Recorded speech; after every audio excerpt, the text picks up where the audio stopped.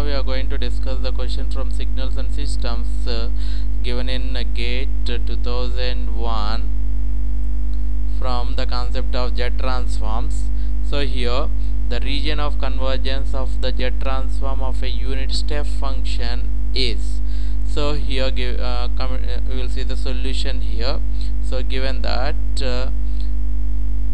we need to find the Z transform of a unit step function, from that we need to decide the region of convergence. So let us consider the x of n equals to u of n. Now find the Z transform x of z, that is Z transform of x of n, that is equals to Z transform of u of n, that is equals to summation n equals to minus infinity to infinity u of n into z power minus n. We know that here u of n equals to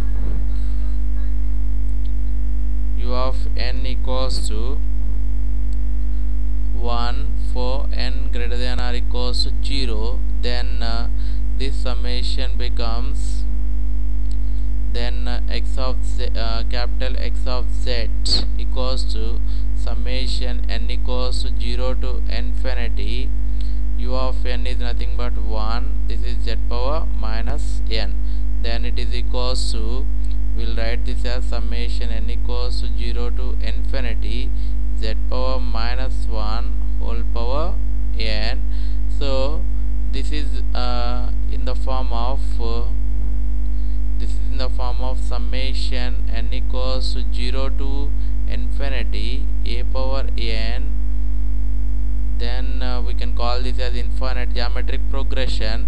This is equals to 1 by 1 minus a for mod a less than 1. So we can apply this expression here. Then we'll get this as 1 by 1 minus z power minus 1 for mod z power minus 1 less than 1.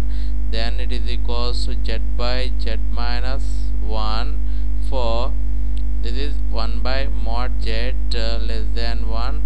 Then it becomes mod z greater than, mod z greater than 1, mod z greater than 1.